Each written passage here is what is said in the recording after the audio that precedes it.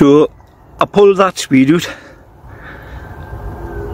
and you can see the size of it. That's in on top of a 30 litre pot. That gives you an idea. That's my full hand. You know, it doesn't touch anywhere. So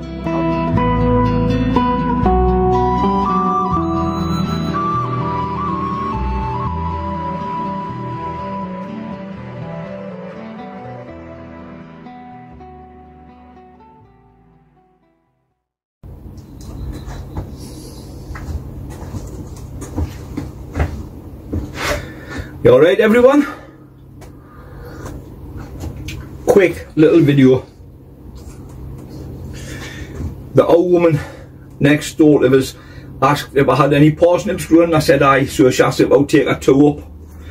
So I pulled a few out of the box to take up with her. You know, they're not too bad at all.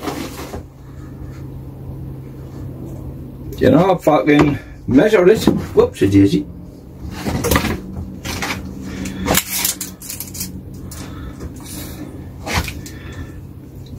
"19 inches.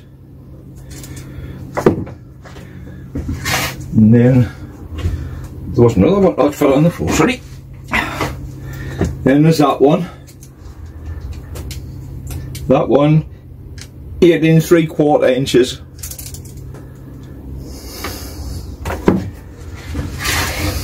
Then I've got that one, which is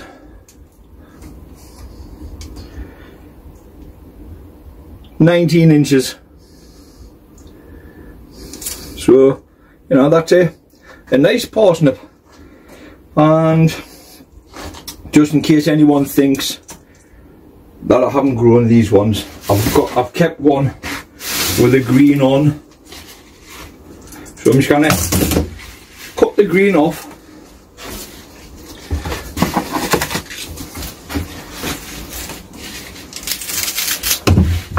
Right,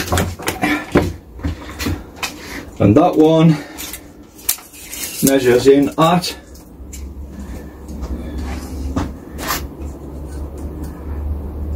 spot on 19 inches.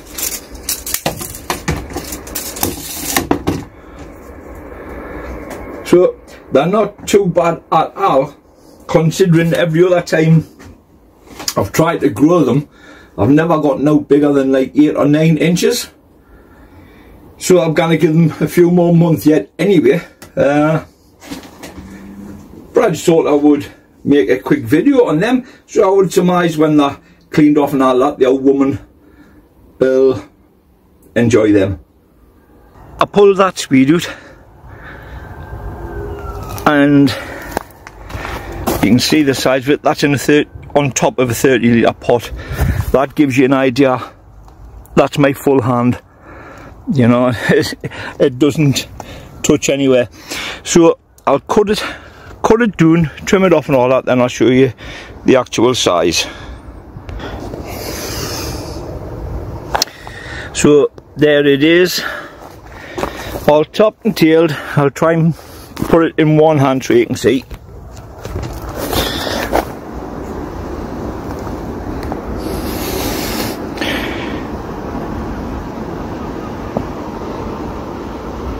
It's bloody heavy, I can tell you that.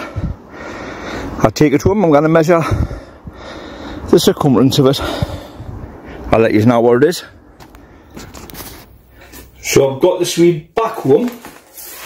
I'm going to measure it, because I'm old school, I'll do it in inches.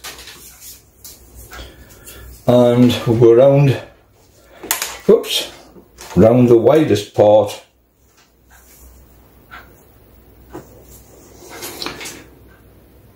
If you can see, I know the camera's back to front, back facing, but 25.5 inches.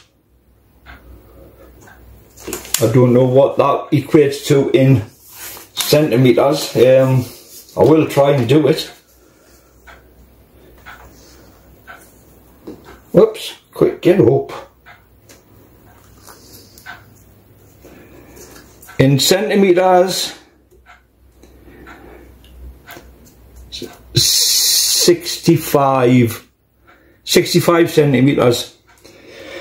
So as I say, quite a big Swede by standard Swede sizes.